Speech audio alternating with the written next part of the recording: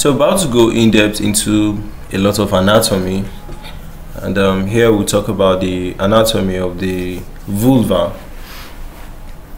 So this is female anatomy, right? So starting with the vulva, which is like outside of the vagina.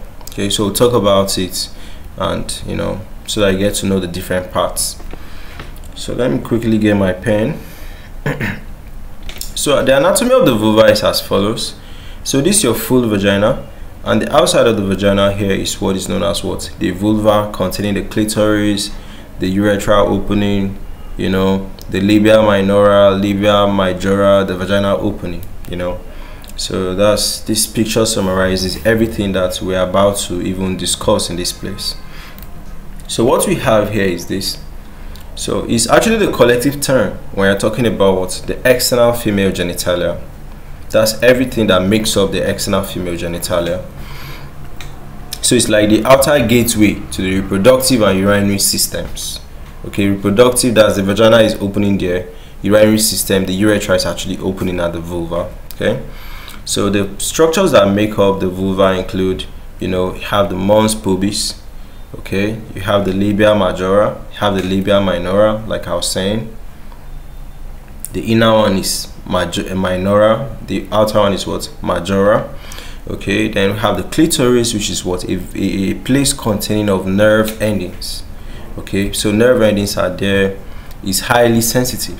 It's an erectile organ, so it's homologous to the penis. Okay, so it actually becomes the penis in men. So vestibule, have the vestibule, which is a space that is between the labia minora and the majora. So a space between the labia minora containing the openings of the urethra and the vagina. Okay, you can have a look again. You can pause it to observe very well.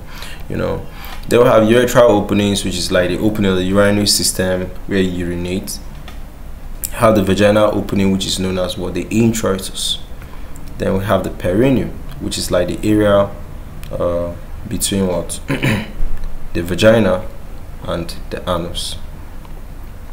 So functions is basically for protection, so it's shielding the internal organs. It's outside, so it's like a protective layer, okay, of what is inside. Sexual function too, then reproductive role, where there's the opening for the vagina there.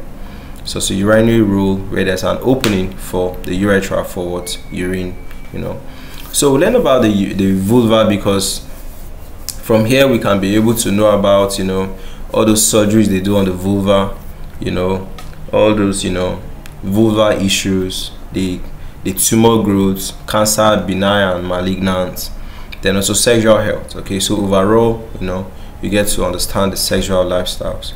Okay, so that's what we have for the anatomy of the vulva.